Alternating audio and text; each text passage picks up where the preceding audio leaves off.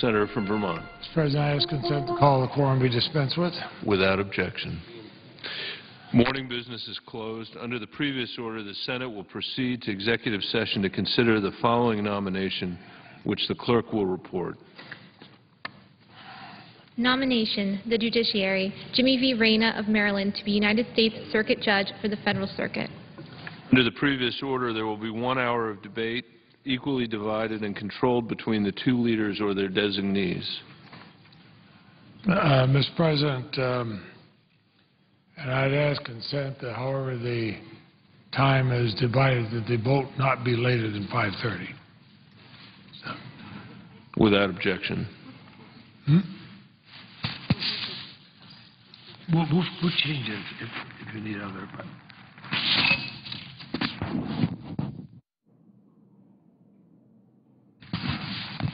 I thank the Majority Leader for beginning another work week by scheduling a confirmation vote on an important judicial nomination.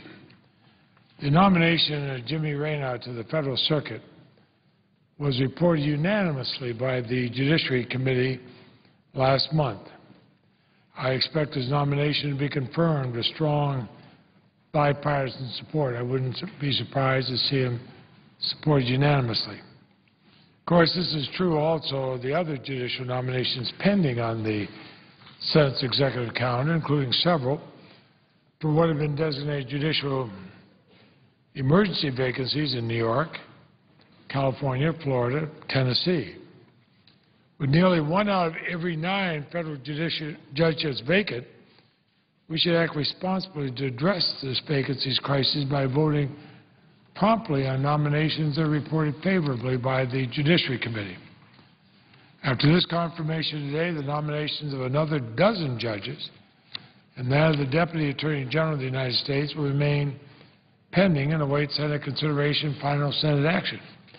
Several of the judicial nominations and that of the Deputy Attorney General have been waiting final Senate action since last year. When he is confirmed, Mr. Reyna will become the first Latino to serve in the U.S. Court of Appeals for the Federal Circuit. He's a past president of the Hispanic National Bar Association. Mr. Reyna has excelled in private practice for 30 years. He specialized in international trade law, very complex, very important part of our law. He was unanimously rated by the American Bar Association Standing Committee and the Federal Judiciary as well qualified to serve in this court. And for those not used to these ratings, that's the highest possible rating a nominee could get.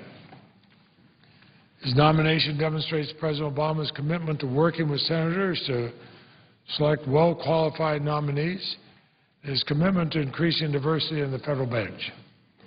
It's appropriate that we are considering Mr. Reyna's nomination in a timely manner. There's no reason it should take weeks and months for the Senate to consider nominees reported by the Judiciary Committee, particularly those who are consensus nominees. Mr. Reyna's nomination is one of 13 judicial nominations currently waiting a Senate vote after being favorably reported by the Judiciary Committee. 2 of those nominations have twice been considered.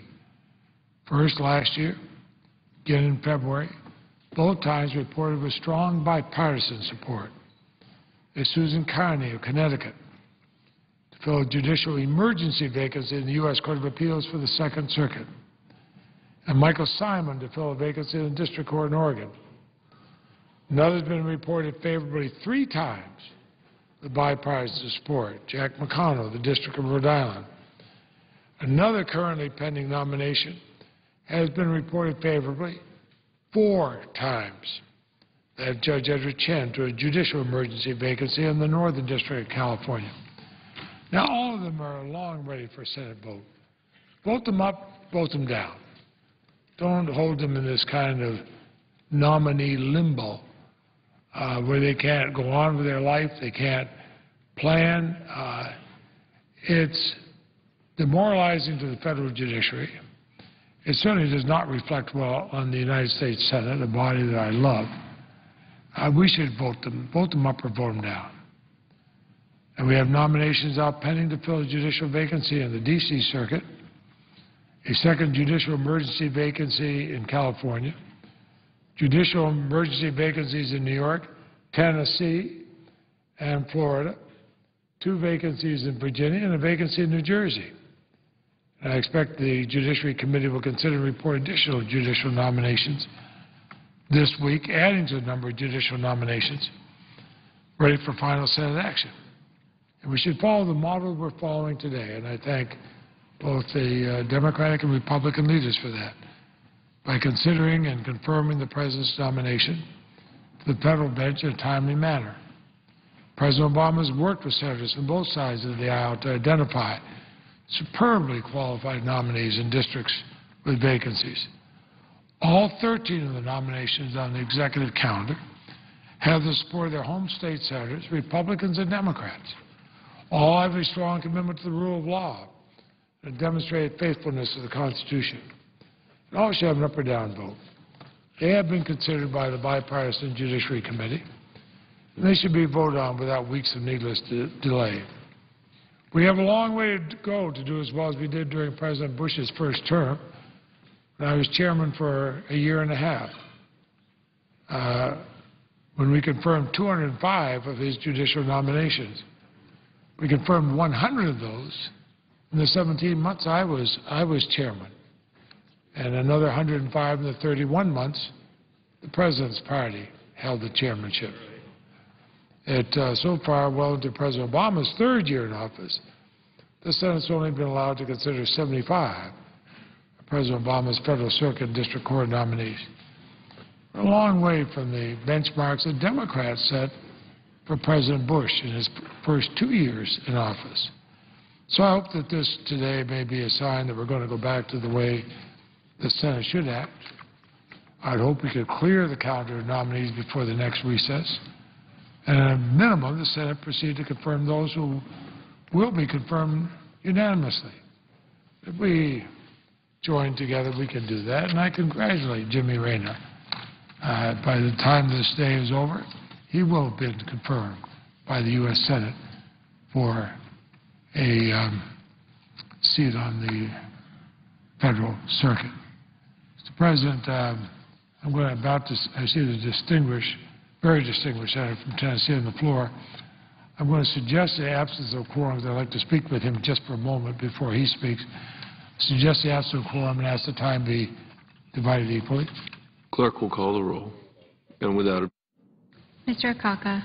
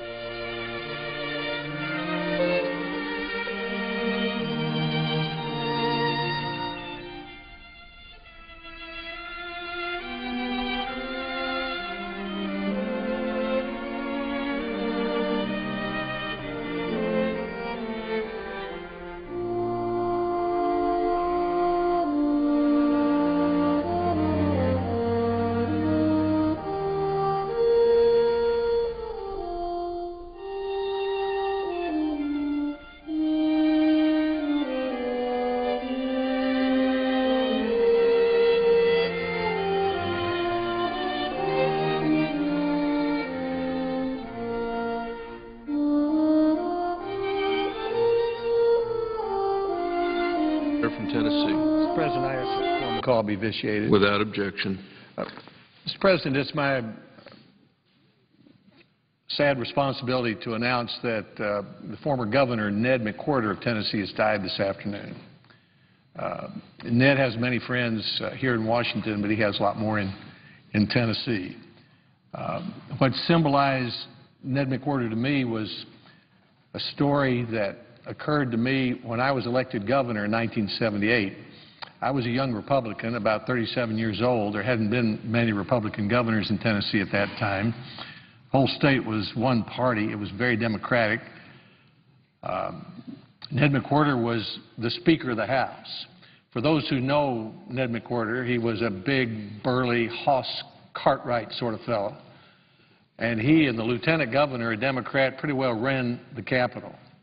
So shortly after I came in, the Capitol Hill media came up to Speaker Ned McWhorter and said, "Well, Mr. Speaker, what are you going to do with this new, young Republican governor?"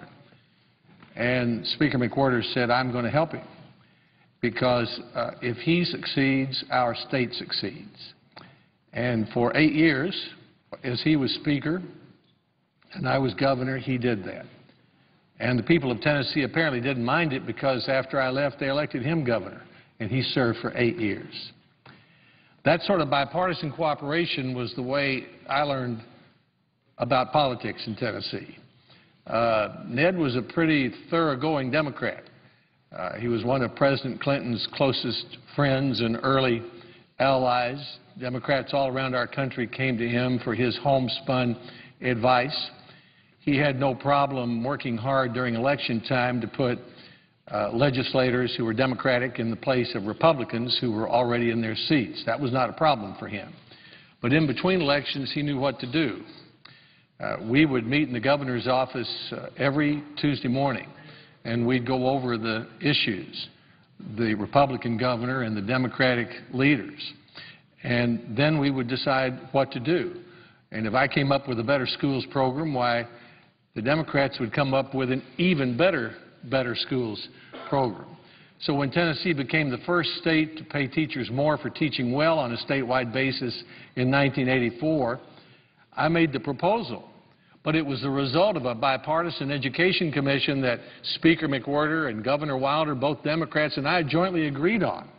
And when the legislature agreed to it, I may have proposed it as governor. But it was amended by the Weakley County Amendment, which was the home county of Speaker McWhorter. In other words, it was his willingness to fashion a consensus bill on a really revolutionary idea at the time: reward outstanding teaching by paying them more for teaching well. He did the same thing when it came to highways and roads. Tennessee had one of the worst road systems in the country in the early 80s. By the time he and I were finished, it had what the truckers called the best. We had 3 big road programs. We increased revenues to pay for it, so we didn't run up any debt for the state. And in every case, Speaker McWhorter supported and made sure that legislation passed. When we became a state that attracted Japanese industry, he knew that the commitments that I made as a Republican governor, he would fulfill as a Democratic leader of the House of Representatives, and that he would continue as a Democratic governor. It was a seamless transition. The same was true with the automobile industry when it began to come to Tennessee. People began to look around for a central location with a right-to-work law and good working people. And through a succession of governors, Republican, Democrat, we worked together to do that. And of special interest it might be to Washington, D.C. right now.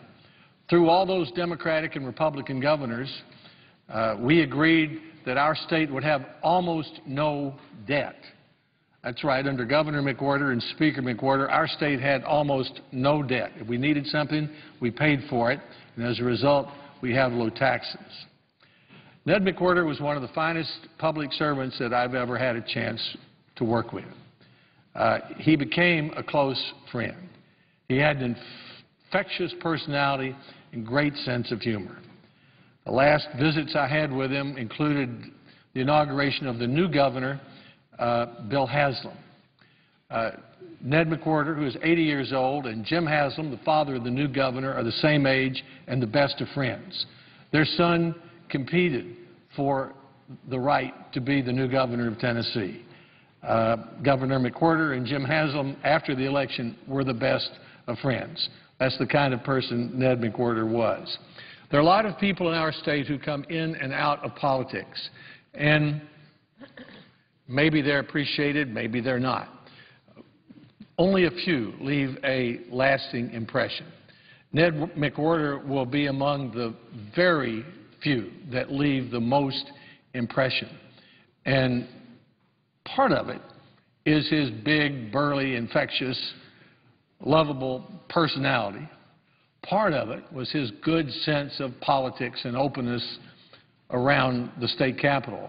But a lot of it was his willingness to say to people like a new young governor of the opposite party, I'm going to help you succeed, because if you succeed, our state succeeds. Governor McWhorter and I talked many times. I talked with him most recently about a week ago.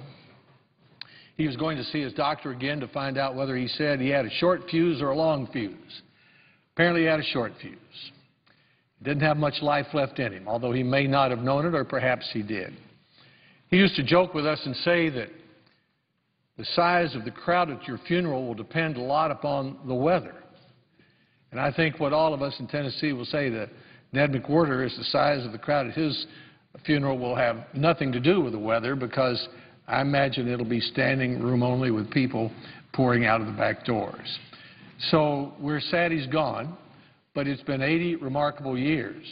A governor who never graduated from college is the governor who had the courage to put into our state law the Sanders model for relating student achievement to teacher performance, helping our state win this administration's Race to the Top award some 15 or 20 years later. He's made a real contribution to our state. He's got a big place in all of our hearts. I'm sad to report that he's gone, but it's an important time to celebrate the life of a public servant whose lessons of how to achieve consensus and still be a good politician would be a good lesson for everyone in Washington, D.C. Mr. President, I yield the floor. I notice the absence of quorum, and I ask that the time be equally divided between the parties. Without objection, the clerk will call the roll. Mr. Akaka.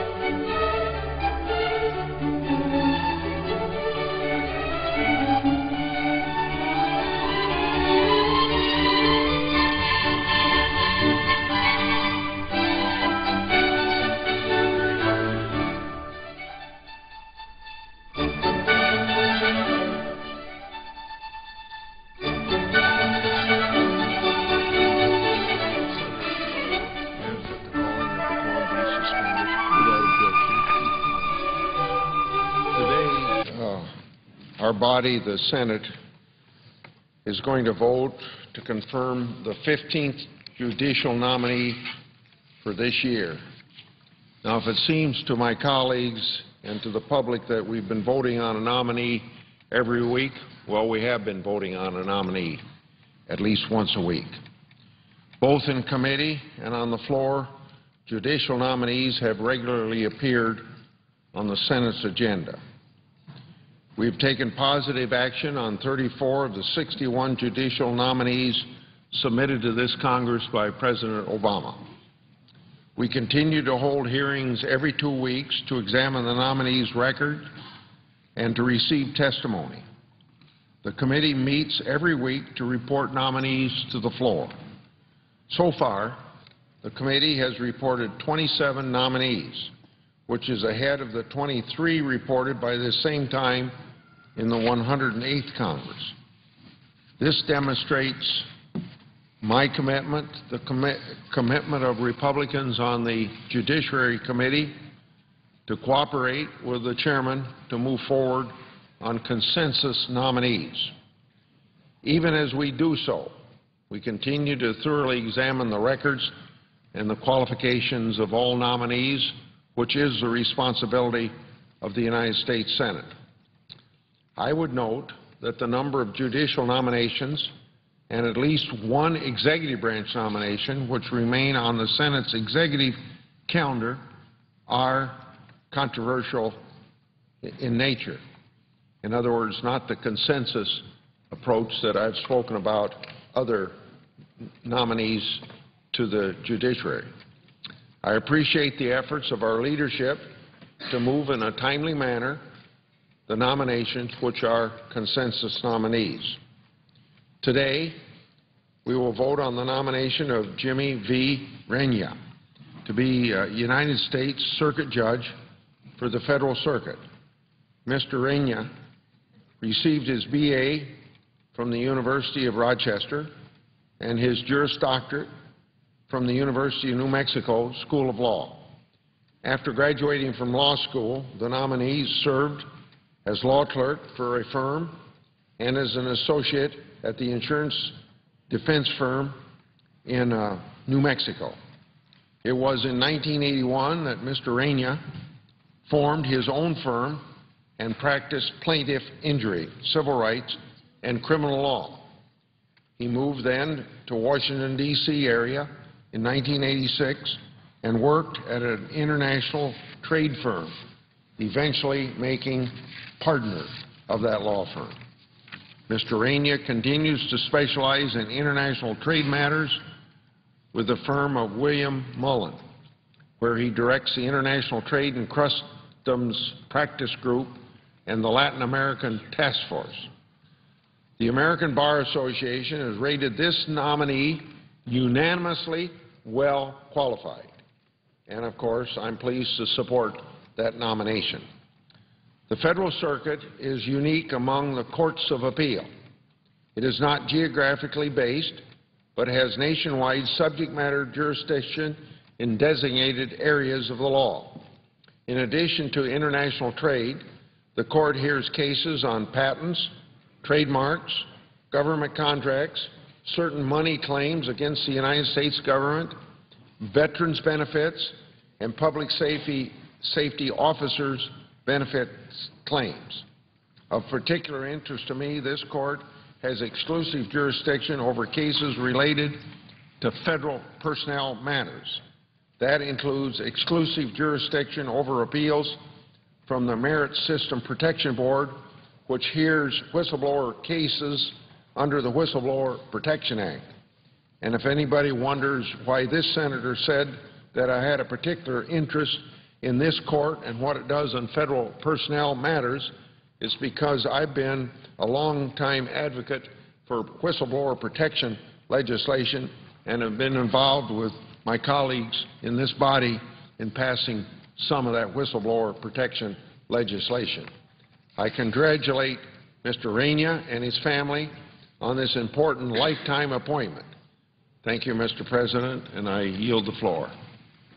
And I suggest the absence of a quorum. Clerk will call the roll. Mr. Okaka.